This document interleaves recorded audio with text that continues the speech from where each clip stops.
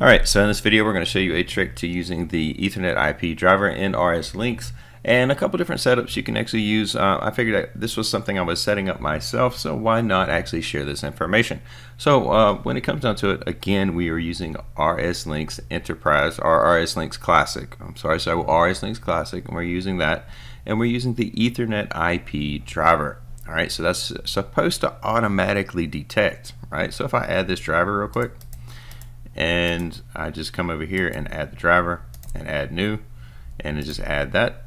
If I have the option to set at Windows default, which is 90% of what most people would actually choose. So let's actually add that real quick.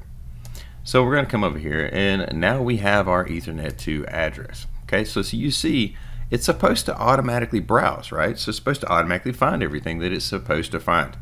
Okay, similar to this driver right here, all I'm finding is my backplane of my computer. I'm not finding anything. I'm finding RSlinx. I'm finding my factory talk links, which I have set up for other things. Now, I'm in my situation. I'm using this virtual backplane. So in my virtual environment, just to show you real quick, you normally would be using a hard computer with either a wireless connection or an Ethernet port on the very back. You may, but in my case, or I'll show you exactly the way I'm set up. I go into settings and I have two network adapters. Okay, so I'm using VMware Workstation and I'm using two network adapters. Okay, so I have those set up completely different. And the sky is the limit when it comes to using VMware, so please, this video will strictly be on exactly how to set up the Ethernet IP driver. So down here you can see this driver right here is actually seeing my processor. And that's actually how I'm online with the PLC right now, right? I actually I do have a PLC and I'm online with it, right?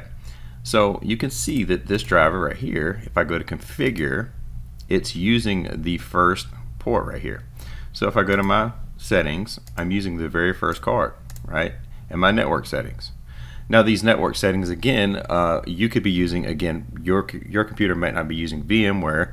You could be using a wireless adapter, or you could be using your NIC card on the back of your computer. So either one you would be using right here. Point of this video is you can choose what you want to actually adapt to. You can choose what you want to use. You can use Windows default and it will not work, right? Or it has the ability to work or not work, right? It's basically the way it's set up. It kind of gives it the variability. Sometimes you win, sometimes you don't. As you see right here, we did not win.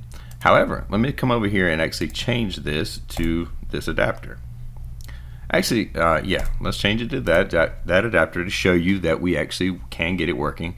Now you see it should start actually working, but the best practice to doing this is actually to click off of the driver, allow another driver to start, and then come back to the driver. And then you see it actually finds the processor and actually starts. So basically you're starting the driver and you're stopping use of the driver and you're starting use of the driver again. So you're kind of refreshing the path, right? So just keep in mind when you're doing a change to a driver, especially an Ethernet driver, make sure you go off of the driver and come right back on the driver. That's a couple ways to troubleshoot that. Again, so like right here, this one right here is not working. Now let's just say I change to the other one. If I come over here and change to this one, you're going to see we're going to go off of the driver and we're going to go right back on the driver. Okay, so let's see if that works. And this one's not going to work because the way my virtual backplane is set up on my VMware Workstation, I don't have conductivity to actually use that. That's using my Wi-Fi, right? So now this is using my Wi-Fi and I'm really not actually doing anything. So when it comes down to it, if I sit there and connect to the right adapter, right, with the right connection that I want to use for that specific driver, then I come over here and I go off of the driver and I come right back on the driver. You can see that it's working properly, right? So you can see that it's working perfectly fine.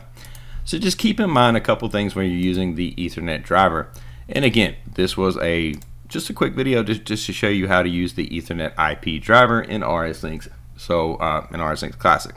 So hopefully that was helpful and you guys seen a couple different ways to actually make sure and troubleshoot to make sure that your driver's working properly before you just stop RSlinx. Get frustrated and restart the computer. just a couple different things like that. I mean, I've been there, I've done that, and these are little tricks that I do to try to help me out. So hopefully that did help you out, and we'll see you guys on in the next one.